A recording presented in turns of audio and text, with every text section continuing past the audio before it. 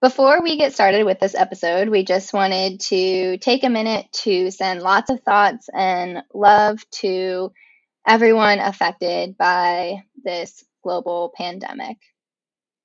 Yeah, we want to send a lot of boom love out there and say that we'll actually be recording a special bonus episode where we'll talk about the response from the biomechanics community and also what's going on in our own communities. And we just really hope that everyone feels welcome to share their own experiences with us, with each other, because we really are all in this together and we'll get through this together.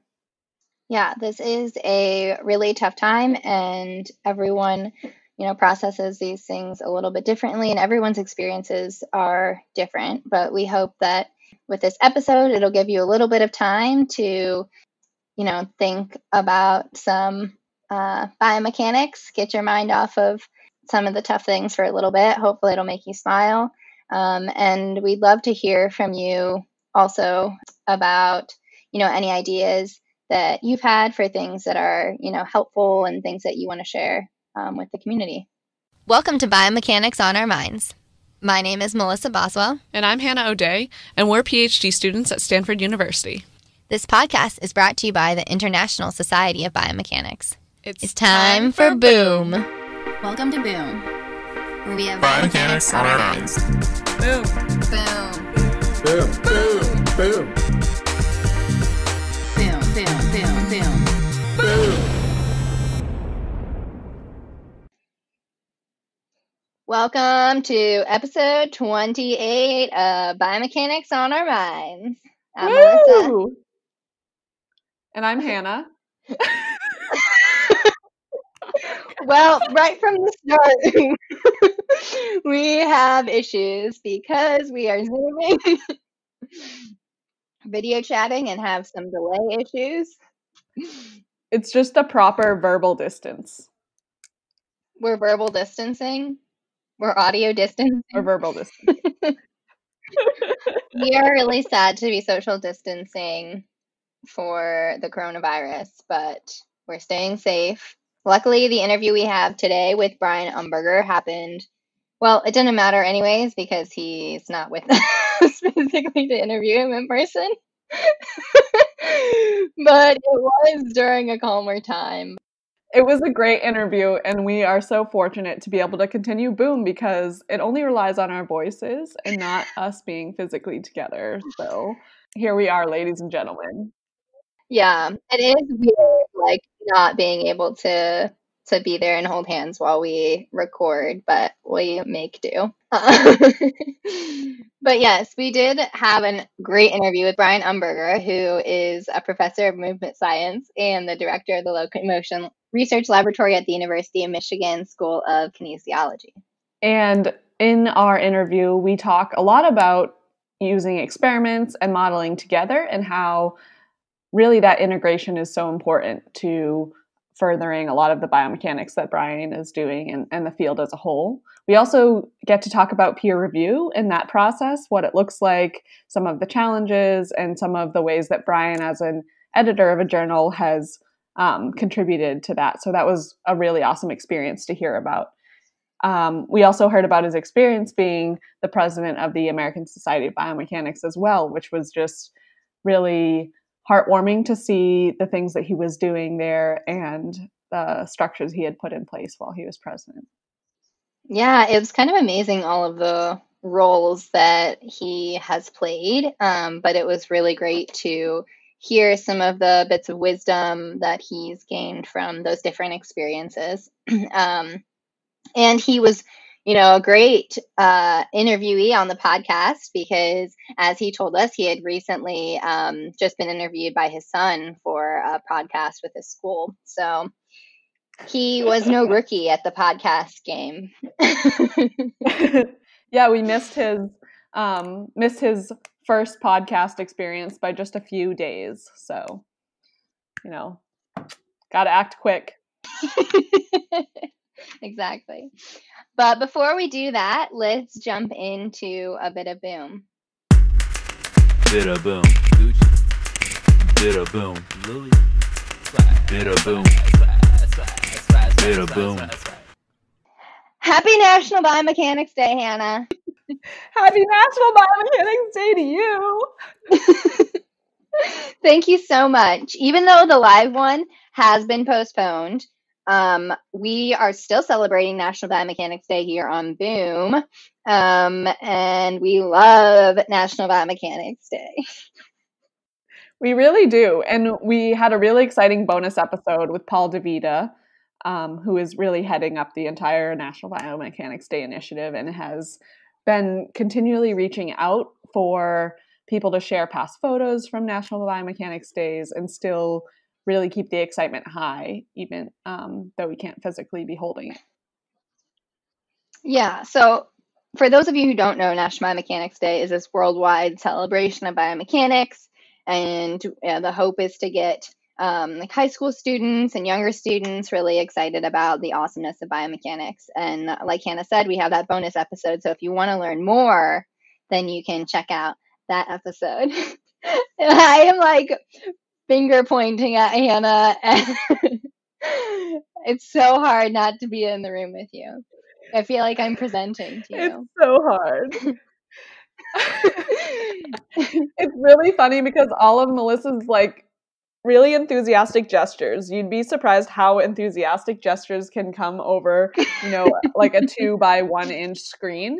But they are just full of energy, and they're about 5 seconds delayed from the words that she's saying. So, just put that picture in your brain. But in the spirit of biomechanics, Hannah and I wanted to dive a little bit into the history of biomechanics and where the field started. So Hannah, you want to start us off with some fun biomechanics facts? Sure. I was actually surprised to see that an exact date to define the start of biomechanics is really hard to pin down. It looks like there are traces of biomechanics interests in Egyptian papyri dated 1700 to 1600 BC. What's papyri? Like a papyrus, it's the plural of that fruit. It's like a papyrus, like the paper, but it's the singular version. What do you mean the paper? Oh, like a scroll? Oh, like a scroll, yeah. I didn't know what that was. But should I know what that was? I've never written on papyrus before. I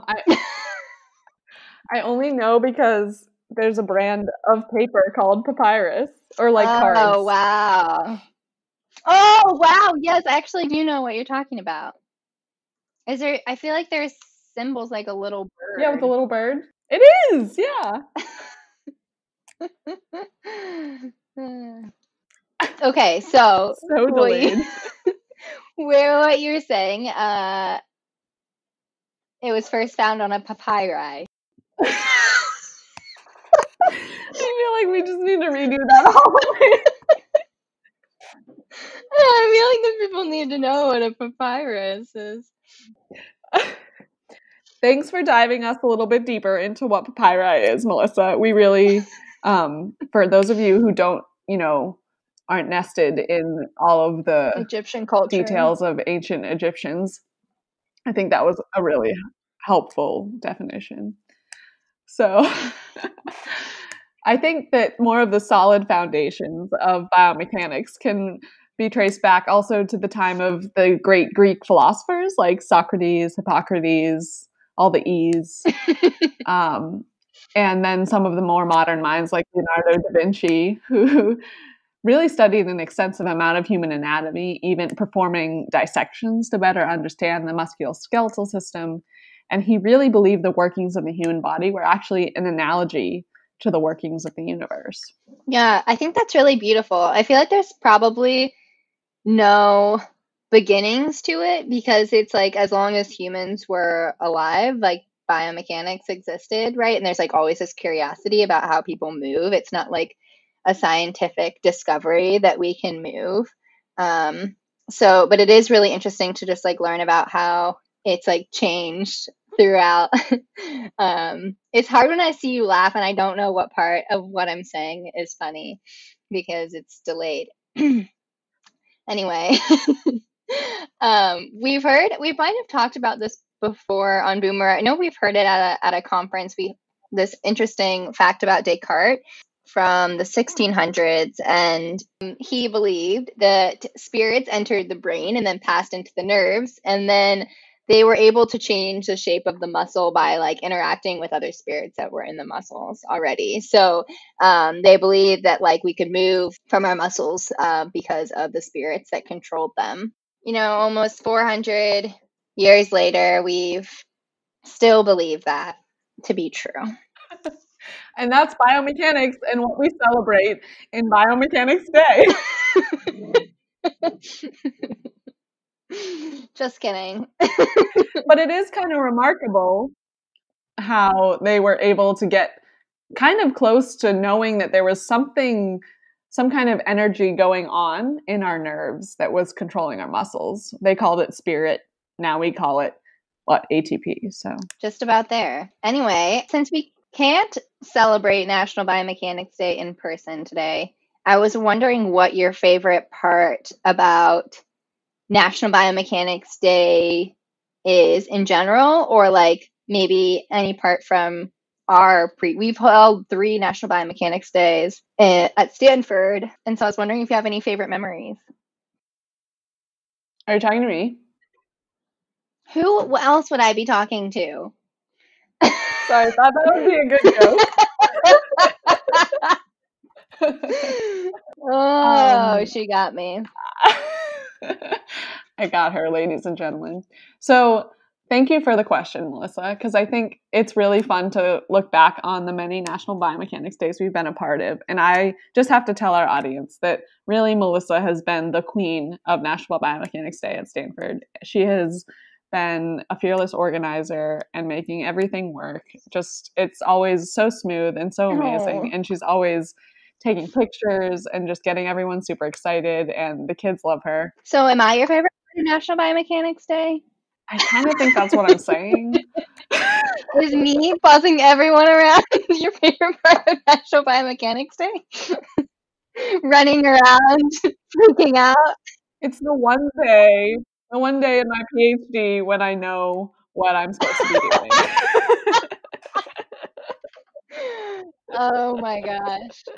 But in all seriousness, I think my favorite thing about National Biomechanics Day is the people. Like, all of the labs come together and you get to see people just really loving their science, and you see that passion come out, and you see them get excited about that passion coming out in others, especially in the kids. Like, they come in not knowing what the gastrocnemius is, and then they leave being able to show people what it can do. Yeah. And that's just really That's exciting. such like a nice way to put it, and I couldn't agree more. I think one of the favorite things about the ones that we've held is that like we've gotten 7 or 8 labs every year to participate who all do biomechanics in different ways. So we have people that are more on like the tissue side of biomechanics, and people that study neuromechanics and how the brain develops and grows. And so it's like all these labs come together in a really cool way. And yeah, I agree. Like at the end, we also have lunch with all the kids and just kind of reflect on what they've learned. And it's so fun to see them excited about biomechanics and learn some new things. Yeah, and I feel like everyone always leaves having that renewed and refreshed energy from teaching. Yeah, definitely. Fun. All right. Well, we hope that you all can celebrate National Biomechanics Day in some way, shape, or form today. Make sure you share why you like biomechanics. Let us know, and let us know the creative ways you've come up with to still celebrate. And now for our interview with Brian. Today we're talking with Brian Umberger, who is a professor of movement science and director of the Locomotion Research Laboratory at the University of Michigan School of Kinesiology. Thanks for talking with us, Brian. Thanks for having me on. Yeah, we're really excited to talk to you. We know that your research is focused on better understanding the biomechanics, energetics, and control of human locomotion, and also encompassing topics that range from the evolutionary origins of human bipedal locomotion to the development of assisted devices to help restore mobility in people with lower limb amputation. All of this sounds really fascinating, and we're excited to talk about it. But our favorite way to start off is with the question, when did you first become interested in biomechanics or know that you wanted to become a biomechanist? Sure. It actually goes back quite a ways to well before I knew what biomechanics was.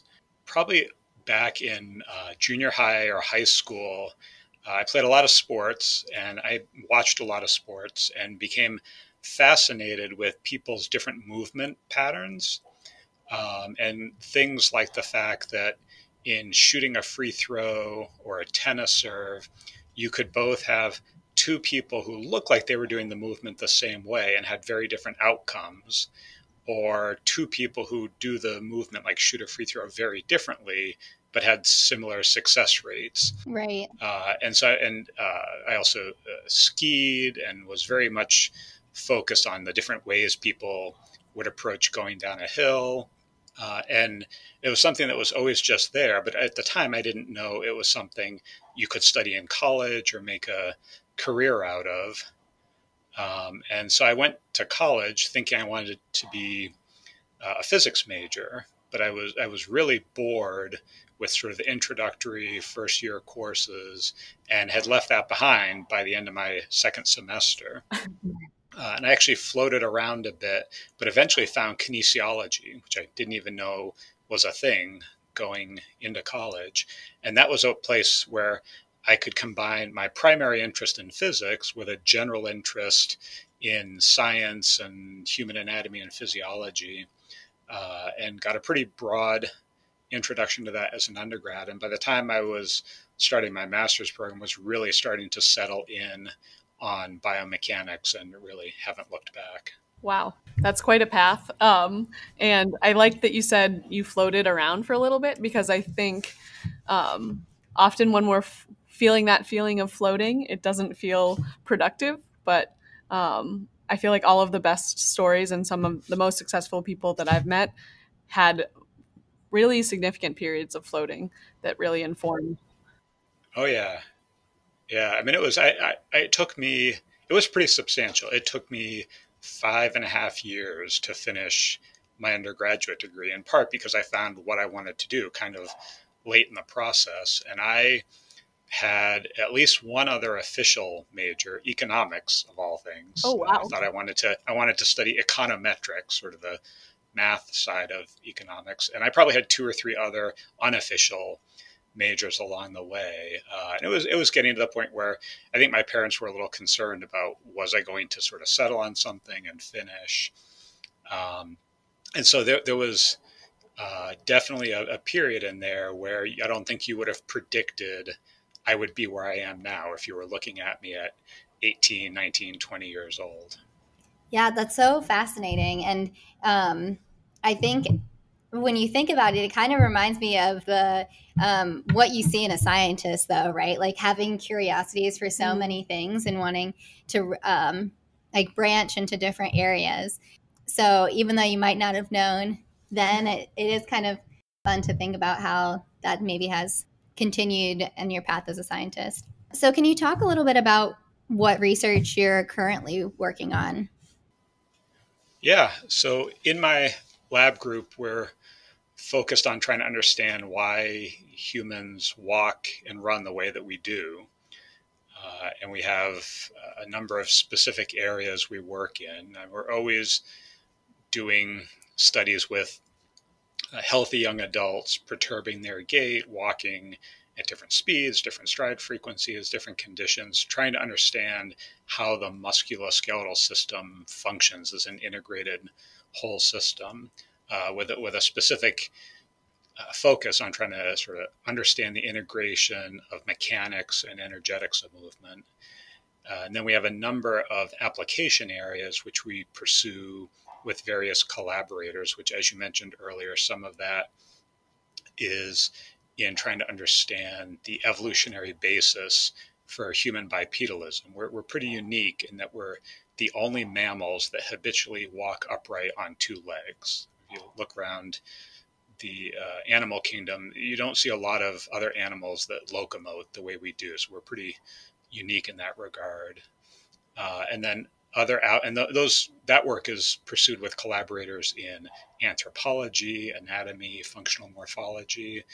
And then we do work with collaborators who either have clinical backgrounds or rehabilitation engineering. Typically, we have a team of people with different expertise focused on trying to restore function, enhance mobility, improve gait capabilities.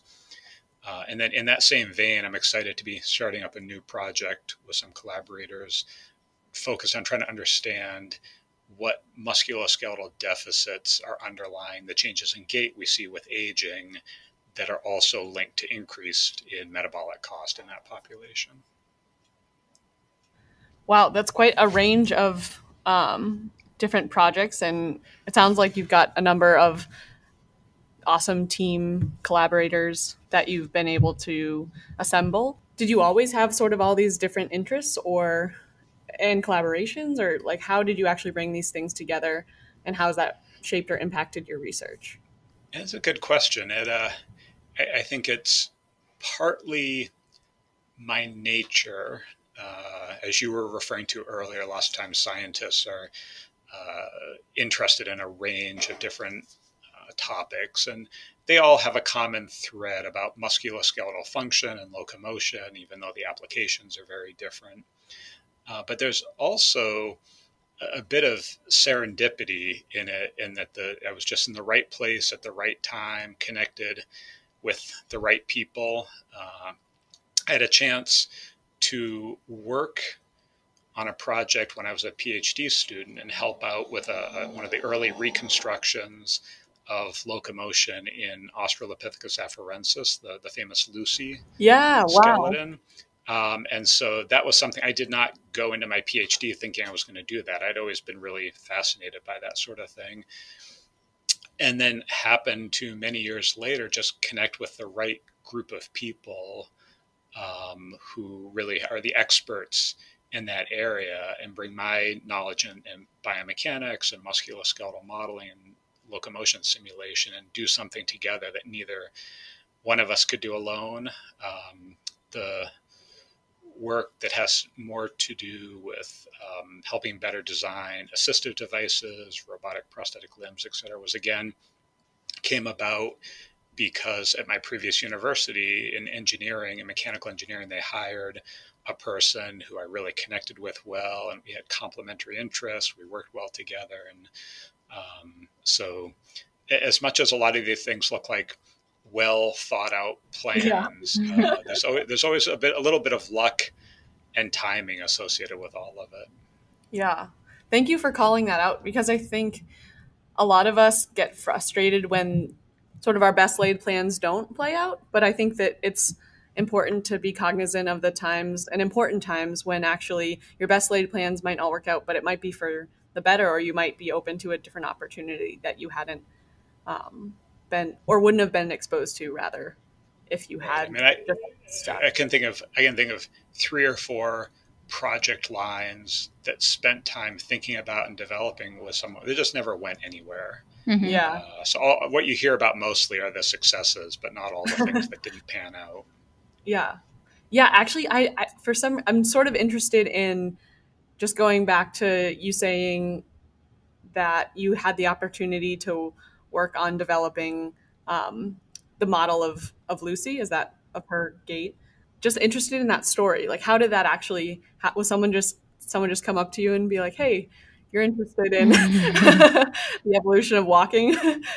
Yeah. So that again was definitely being in the right place at the right time. And I went to Arizona State University for my PhD, which in the mid to late 90s was sort of a hotbed of movement science, with this group of faculty who had just sort of naturally self-assembled with people from kinesiology and biomedical engineering and some neuroscientists in biology.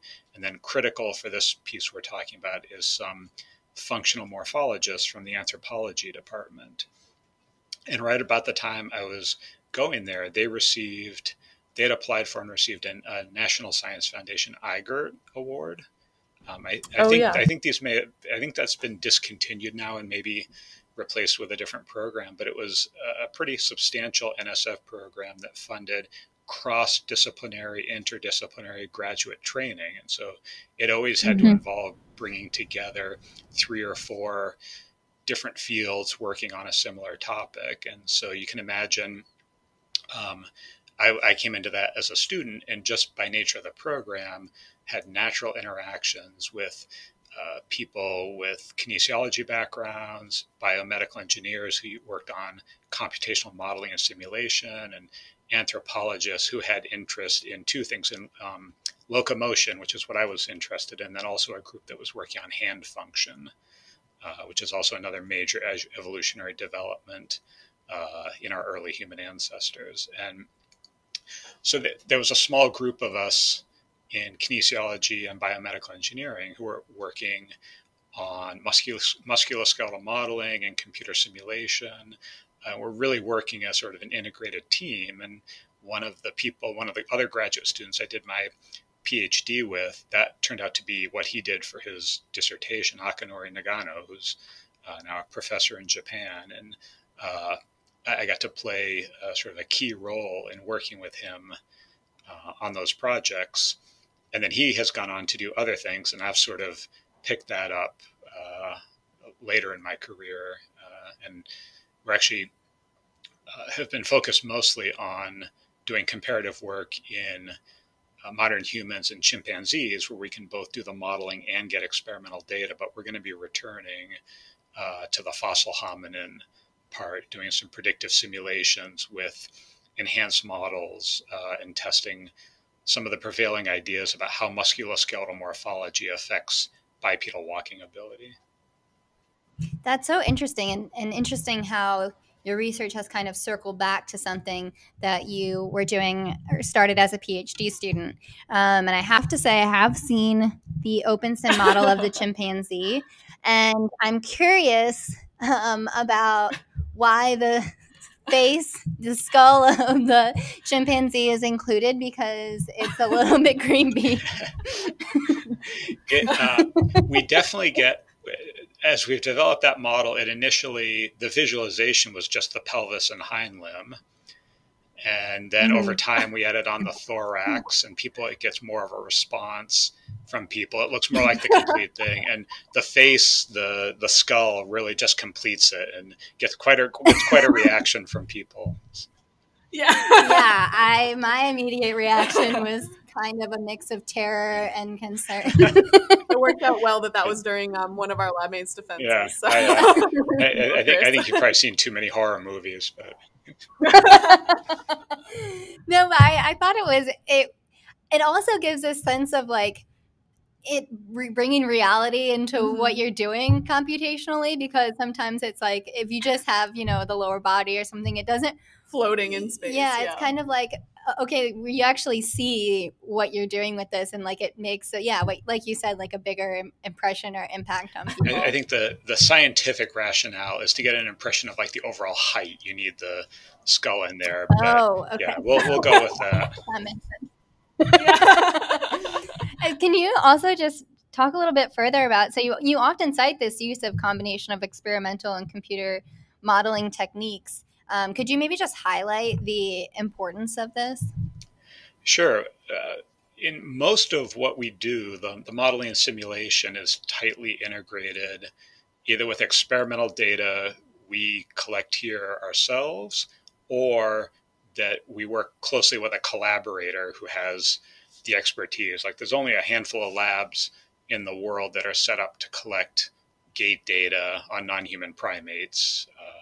And likewise, if you're working with a specialized clinical population, we've always gone with a collaborator on that rather than trying to do it ourselves. And I mean, the value of modeling and simulation is tremendous, but it has to be done in a way that's grounded in reality, so it doesn't risk becoming just a purely academic exercise. And so just one maybe concrete example of that is the one set of simulations we've done and published on Australopithecus afarensis, trying to predict what the locomotion was like and the metabolic cost, was a case that was work we did in the early 2000s. And it's a case where it's an interesting result, but no one can tell us we're wrong, and we can never convince a skeptic that we're right, because there is no experimental data you could ever collect to verify or evaluate or validate the model. And so the approach we're taking right now, before doing more of that, is a really rigorous set of modeling and simulation studies in modern humans and extant chimpanzees, where we have tight integration of the experimental work and the modeling work. And that will allow us to define what the bounds of uncertainty are when we go back to doing pure simulation work on an extinct organism that we could never get data from. And we have what are known as the two bracket species from an evolutionary perspective. And so we know how closely we can come to predicting experimental data with the model and these two species we can get data from. And it'll give us an idea of how much confidence we should have in this quote unquote pure simulation work on an extinct organism, and where the points of uncertainty are likely to be, which I think is really important for properly interpreting that data, and also to get acceptance from the scientific community so they understand to what extent they should and should not trust those simulation results. Wow.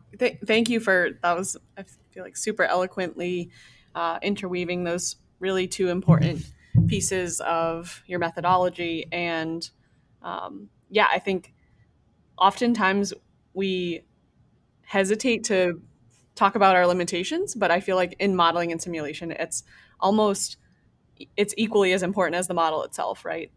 Understanding that for use and interpretation that's appropriate. So I think we'll switch gears a little bit, because we really want to talk about some of the roles that you've taken in your academic career. So first, talking about being an associate editor of the Medicine and Science in Sports and Exercise. So could you just talk a little bit about your experience with this journal? That's a journal of the American College of Sports Medicine. What's it like to be the editor? What does that entail? And even what are some of the challenges of, I'm sure you review a lot of work, and challenges in trying to do that and do it well?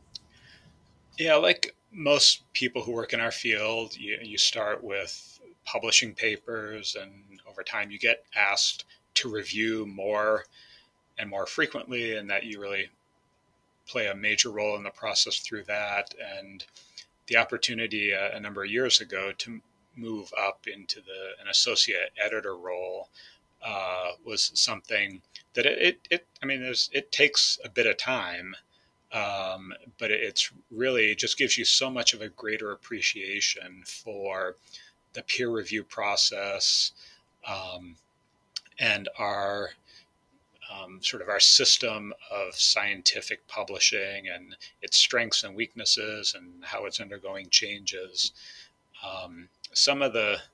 It's incredibly rewarding to when you see papers come out in the journal that you were responsible for overseeing, or if there's papers that ultimately you wind up rejecting, and you see the authors took the feedback they were given and improved upon that, and it's published in another journal. I've seen that a number of times. I mean, that's all part of the process of trying to make sure the work that gets published is the highest possible quality.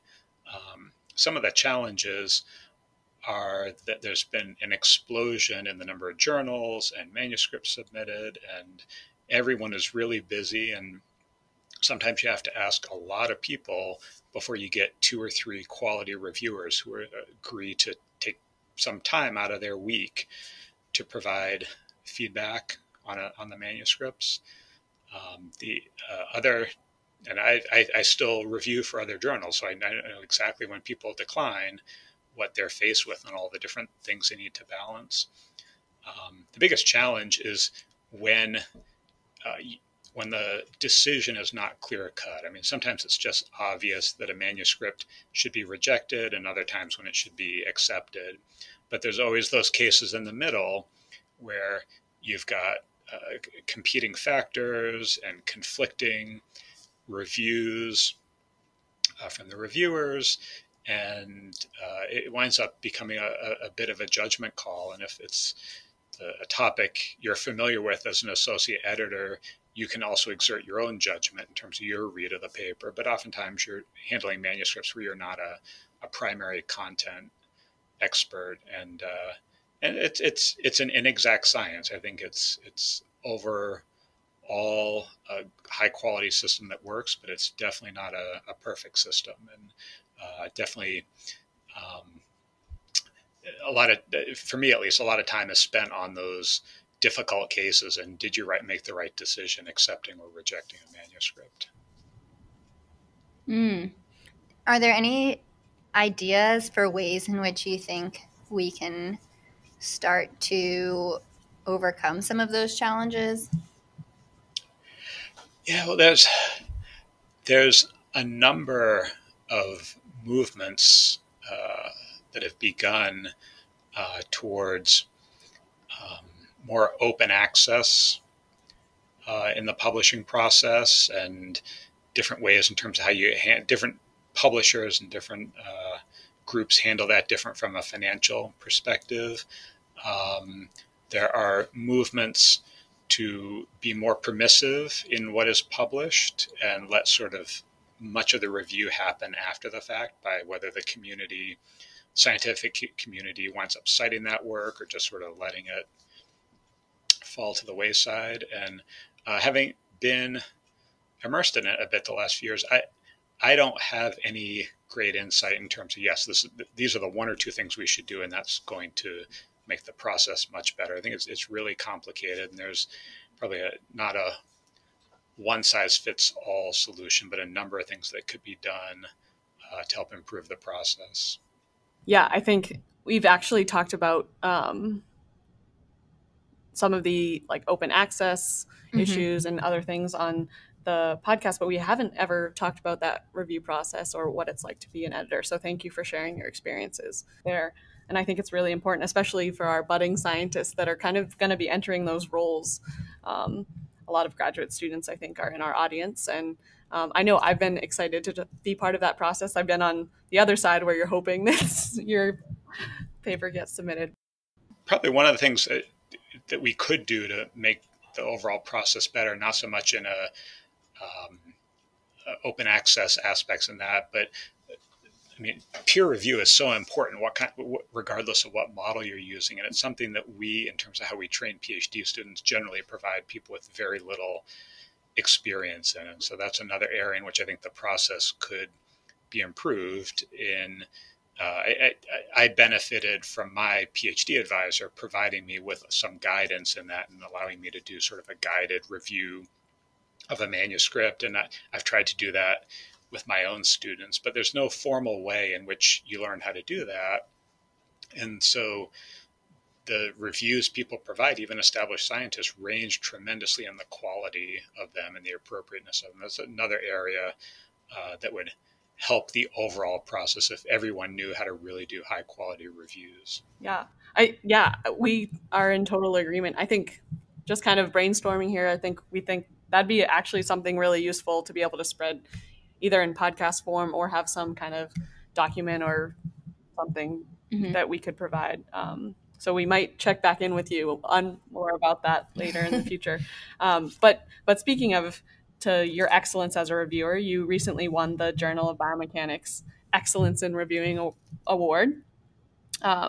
So is there anything in particular that you would, sans our complete document and guidelines on how to be a good reviewer, is there sort of a nugget that you'd like to share that might be useful for right now for our listeners? Sure. I mean, there's a lot of things that go into providing a high quality review when you're called upon by a journal to do that. And there have actually been a few papers that have been written trying to highlight different elements of what should go into a peer review. And there's other resources online, but among other things, I mean, you need to be objective. You're probably being called upon because you have some expertise in the area, and you might have some skin in the game, so to speak, in terms of whether a manuscript you're reviewing supports your viewpoint on things or challenges it. And so you always have to maintain your objectivity. And you also have to focus on what are the key things the editor needs to know to make their decision. And so that big picture issues like, is the work technically sound? Is everything presented in a cohesive, understandable fashion? Do the conclusions, are those actually supported by the results? Or are the conclusions, sometimes the conclusions are what the authors went into the study thinking and are not always tightly aligned with what they actually found. And so those are the big picture issues that really influence whether work is suitable for publication or not, as well as is it a good fit with that journal.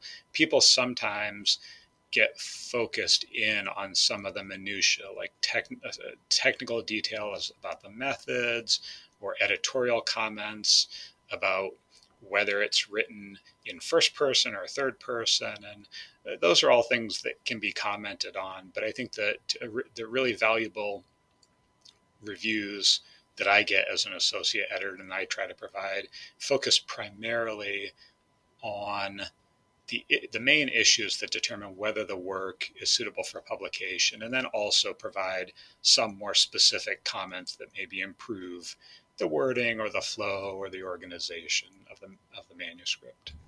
Yeah, that's really helpful. Like, so the two kind of big things that I got from that was one, maintaining objectivity, and then two, keeping those big pictures in mind when determining if the work is publishable. And I think keeping both of those in mind in terms of what makes a good reviewer is really helpful. So thank you for sharing that insight. The last role we wanted to ask you about is being the president of the American Society of Biomechanics. And that was from 2018 to 2019, and now you're the past president-elect. And so we were wondering if you could tell us a little bit about what your experience was like in this role, and perhaps what initiatives you were, or maybe you still are, most excited about. Yeah, I'm always happy to talk about ASB, the American Society of Biomechanics. Outside of the institutions I've worked for, ASB has played the biggest role in my professional development of any other organization or entity. I've been a member for over 20 years, joined as a graduate student, and I've just gotten so much out of the society and different programs they offer, the opportunity to to develop as a scientist, make lifelong connections with friends and collaborators, develop in terms of leadership skills, moving up through the organization. So when the opportunity came to run for president and then being elected, I was just absolutely blown away by it. And the opportunity to give back to an organization that's provided me so much has been one of the highlights of my career so far. The major initiative I undertook was to do a strategic planning activity for the society. And so we've spent more than the last year beginning with a survey of the entire membership to find out what people like about ASB, what they want us to maintain, what they would like to see more of, and worked with a consultant who does strategic planning for organizations, developed a draft strategic plan, received feedback on it from focus groups, select groups of people who represent the different levels of diversity within the society, And we're nearing, we've basically completed that and are about to put the final strategic plan out to the membership for a full vote. And so I'm very happy with the product we've wound up with and the different goals and strategies we've identified to move the society forward and make sure that as it grows and we move in through the rest of this decade, that it's providing the members with what they want in terms of new opportunities while trying to maintain what it is that everyone likes about the society. I mean, ASB is unique in that there's a lot of professional societies that have biomechanics as part of them, as part of its mission. Engineering society is ASME, physical therapy, American College of Sports Medicine, physical anthropology, but ASB is the only domestic society that biomechanics is front and center. It's its main reason for existing and actually brings together the people from all these different disciplines. So to be able to play a small role in helping lead that and help set the direction for the future has been just incredibly rewarding. Yeah, thank you for sharing that, because I think we often think of, I liked how you, again, talk about uniting all these diverse groups, including the consultant. Like, I think oftentimes we think about these leadership roles as sort of solitary. I mean, informed by hopefully the people involved, but also solitary in making these big decisions. But I think that just speaks to your ability to capitalize on people's skills that are helpful to making those decisions, like a consultant who can help you craft that long-term plan. And right, none of us have this expertise. I mean, right. we have content knowledge, but none of us really do this for a living. Right. So bringing in that point person, yeah, that's awesome. So I guess I feel like in all of our questions, you've demonstrated sort of an exquisite, put together path and openness also to new opportunities that you've been able to take advantage of, and really bring you to new places. But along sort of all of these different pathways and journeys, we're wondering if you'd like to share an experience that maybe didn't go as planned and could be perceived as a failure, because we like to talk about failure on the podcast. So yeah, if you can think of any stories like that, we'd be happy to hear. Sure. Well, it's, I mean, if you're being honest, it's actually kind of easy, because the nature of progress in science is you're learning from a mix of successes and failures, and the failures generally outnumber the successes. So anyone who says they don't have any failures to share is either not being honest or just doesn't want to acknowledge them. Yeah. Much of what we do doesn't work out, and you wind up, I don't know if it's failure per se, but you wind up facing a lot of rejection in academia. I mean, success rates you think you put all this time and effort into a grant proposal, and the success rates are 5%, 10%, 20%. The vast majority of the really high quality work that's proposed doesn't get funded. I think the examples for me, if I think about my own research, is people who do human movement simulation. Their results folders are just littered with failures. Because most of what you do doesn't actually work out. And it's the case where what you see when you go to conferences are the simulations someone generated of walking or jumping or running, and they don't show you the tens or hundreds of thousands of cases that didn't work out. Most modeling people keep a blooper roll of all the wacky simulation results.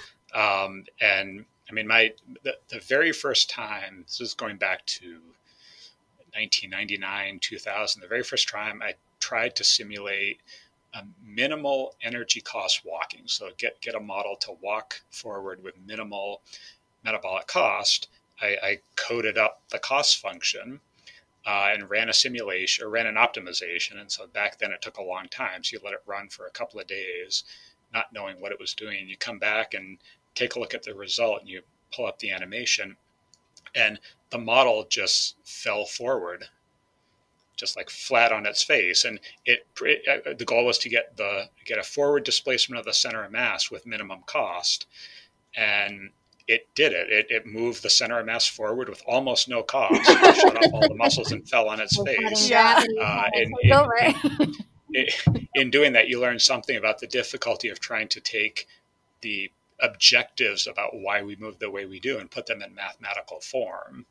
And as much as that was disappointing and humorous, in hindsight, I learned something about that in terms of what the constraints are on our movement, or how we put that in a mathematical context. And the next simulation was not the final one, not a success, but it was better in that the model actually took a step forward rather than fall.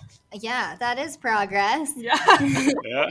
And I like that you said that a lot of simulation work, when you're doing that, you end up just being littered with so many failures, and there's some benefit perhaps to keeping maybe those failures organized and like being aware of what failures you've had to just better inform current research or future research.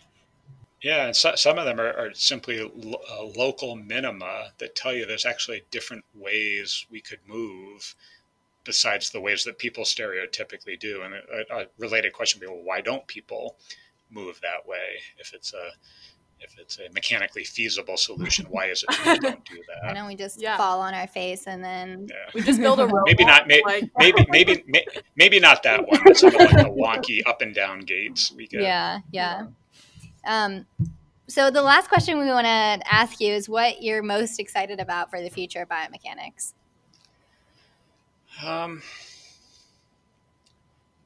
Probably there's two things that really excite me, and one's on the experimental side, one's more on the computational modeling side. On the experimental side, we're always limited in what we can do with humans, limited to generally non-invasive experimental procedures, with few exceptions to that. And I think that there's developments, particularly in the imaging area, where we're learning much more about what's happening inside the body. And I think that's probably, we're on the beginning of a real upward slope in terms of what the potential is there. I mean, you think it's probably been 20 years since you started seeing people just start to use like ultrasound probes to image muscle fascicles during a movement. And I think that is really accelerating, and we're going to be able to do so much more informing modeling and simulation studies, which is what I'm thinking of, but also a whole range of just experimental studies where we get much more insight on how things work inside the body. And then on the computational modeling side, as algorithms develop and computers get faster, things just become feasible that we couldn't do before because we were limited by computer speed or algorithm performance. And direct collocation has really revolutionized optimal control simulations. And I think that's probably just a starting point. And in circa 2000, if you tried to do a simulation of a 2D walking model, one step on the fastest computer we had in the lab, that would take maybe a week or two, just continual runtime. And now we can knock those out in 30 minutes, an hour, 2 hours on my laptop. And 10 years ago, we used to maintain a small Linux cluster in the lab with 8 compute nodes. I think it cost $20,000. And now the workstation next to my desk has 36 cores in it. I think costs $4,000 or $5,000. And so there's just so many things that become feasible. I mean, one of the things I think is a big limitation is for a long time we've generated an optimal result, and because it took so much time, we called it good and ran some analyses on the simulation results. And we should really be doing a lot more probabilistic analyses and looking at ranges of uncertainty and doing Monte Carlo analyses. And those are all very computationally demanding procedures, but they become more and more possible as computer speed increases. Wow. Yeah, that's a great perspective. I think highlighting the past, but also seeing where we are now and yeah, really seeing where we're going to push into the future. So thanks for that. Yeah. Well, this has been such a great episode, and I think we've learned a lot and been super excited to talk to you since meeting you at ISB this past summer. So thank you so much for joining us on the podcast today. Yeah, well, I want to thank you not only for having me on, but also thank you for this great service you're providing for the biomechanics community. It really is awesome.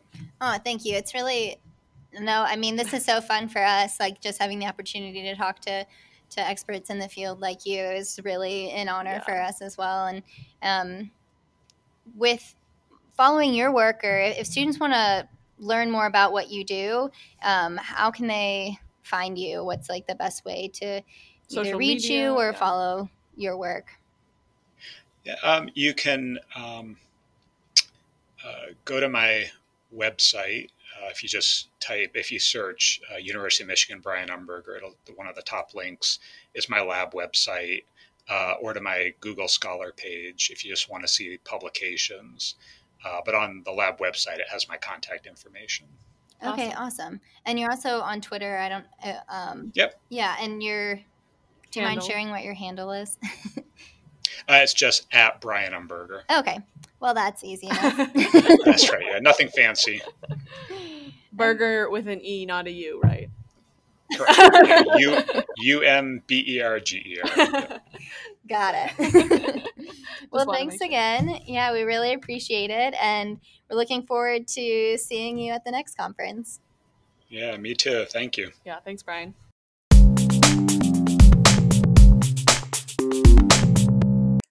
Now for our favorite segment, Research Fails. Research fails. Yes, it does. You might think that when all of your meetings are video conferences, there's no way that you could have a research fail. But I think that they've actually amplified in the Zoom meetings that have been occurring. Yeah. Have you had any? Well, I think I witnessed one. So Melissa received a text midway through our weekly lab meeting because I needed someone to know what I was experiencing. And basically 15 minutes into, the hour and a half or so long meeting, I accidentally flipped my entire lunch of rice, vegetables, avocado, salsa, lots of like really mushy foods, flipped the entire container onto my lap. And as I just like looked at it on my lap and on the floor, I just felt so constrained because my video was on. I actually had just finished talking during the lab meeting because we were doing sort of like announcements and catch-ups. And I just like look at myself and look to see if anyone else has noticed. I didn't think anyone else had noticed, but I was debating whether I should clean myself up. Do I turn my video off? Do I push it all onto the floor? And then luckily I was able to turn my video off, go clean myself up, come back with a new snack since I just spilt my lunch all over the floor, which I promptly then dropped that snack on the ground. I don't know what was wrong with me, and I decided to give up eating. Never give up eating. Yeah, that is rough. It's a nice feature though to be able to turn off your camera and fix yourself and then start again. Yeah, how about you, Melissa? Yeah, I also had a bit of a fail over Zoom this week. I joined this, gosh, I'm blanking on the word. Accountability buddy group thing. And I was like, oh, that sounds like something interesting. And also you got free lunch with it. Like they sent you a gift card to Grubhub.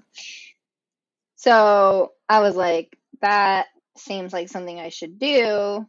So I did it. But when I got on, so I set it up just in my living room and I turned off my camera and I was sitting there with my roommate. So we were like both listening to it.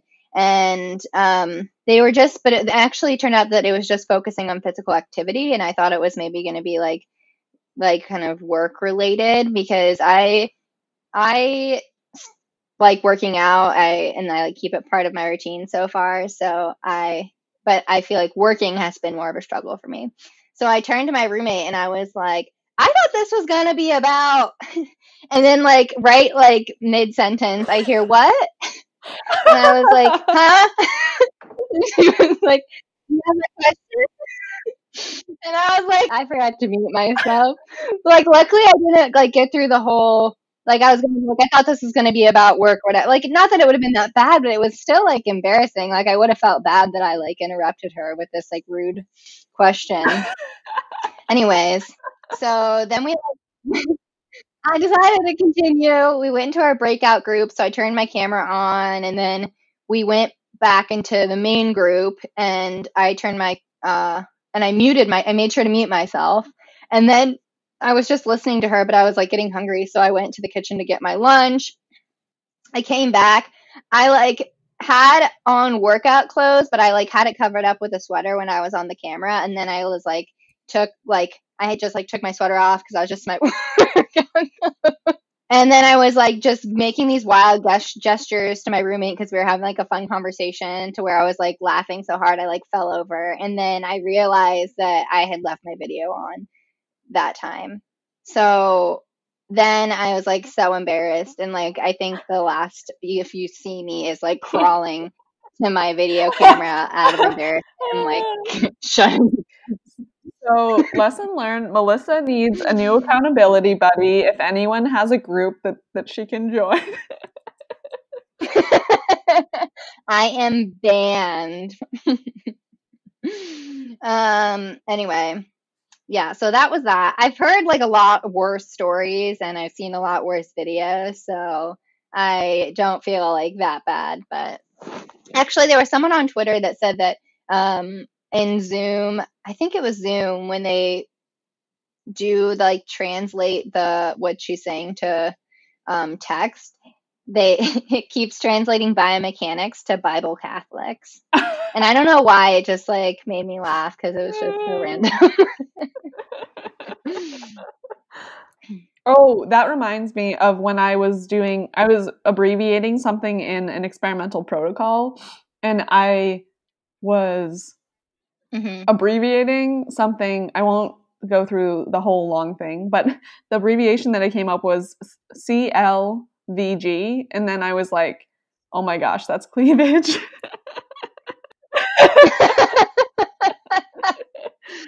Oh my gosh, so I decided that I shouldn't abbreviate. I had a friend who like purposefully tried to make inappropriate abbreviations out of like projects that he was working on to like put them in his paper. Why are we not doing that? I don't know. We need to be more fun. Well, thank you for listening to this episode of Boom. We wanted to thank the International Society of Biomechanics for supporting the podcast. And we also wanted to thank Peter Washington, who makes all of the wonderful sounds and music that you hear. Yeah, and if you want to submit a research fail, suggest a person to interview, get involved with Boom in some way, just send us an email at biomechanicsonourminds@gmail.com, or you can follow us on Twitter at biomechanicsoom. How are we going to do this synchronous biomechanics off our minds? We're going to give it a go. I think you should do the countdown. All right. Biomechanics off our minds.